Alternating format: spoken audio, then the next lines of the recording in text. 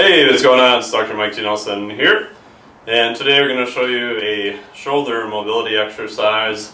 This one's been around for quite a while. I don't really like the name of it, but I like the exercise. It's a shoulder dislocate. Chris Sommers has some information on this on his gymnastics site too. So what you're going to do is you're going to get, like, this is just a dowel. Doesn't really weigh much of anything. You can use a broomstick, other types of handles, whatever you want. And initially you're going to start with your hands all the way at the very end, and you want to grip it relatively tight. And what you're going to do is bring it up over your head, make sure you don't hit yourself in the head, and then bring it all the way back down behind you, and then back up. So what you don't want to do is, as you come up, you don't want to bend your elbows. You want to keep your elbows straight, and then just come all the way down and back. And then as you progress over time, you can see I've got some tape on here.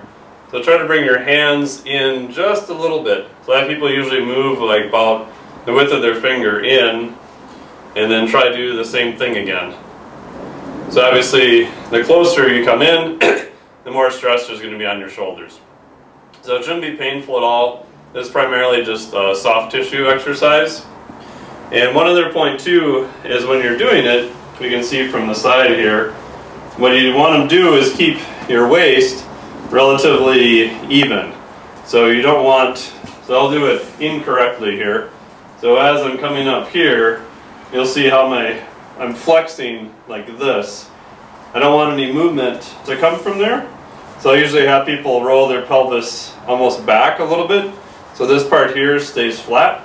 And I want to keep this part here relatively flat the entire time as I do the exercise. So that way I'm not getting movement from there, I'm getting the movement from my shoulders. And the last part on that too is that over time, as you get better, your progression would be, you can also add weights to it.